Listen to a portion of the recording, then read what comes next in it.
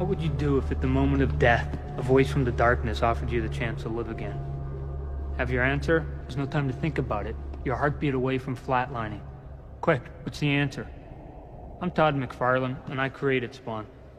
I hope you'll consider the question I've just posed, because a man named Al Simmons didn't. When the question got popped on him, he signed like some stupid rookie in blood. See, Al had qualities he didn't even know he had, a special kind of wiring that Malboja the devil looks for. And when he said yes to that voice, he signed on for a whole lot more than he ever bargained for. So before you find yourself in a similar situation, and a voice calls to you in the darkness, think of Al.